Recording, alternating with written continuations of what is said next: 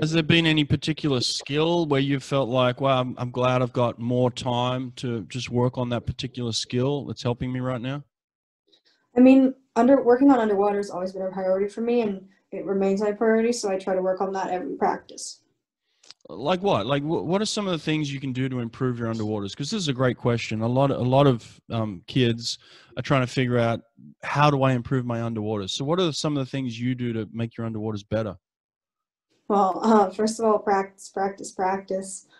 Growing up through London Aquatic Club, we always used to do underwater sets, and some kids would just complain or not enjoy it, and I'd always be like, "Hey, let's do some more."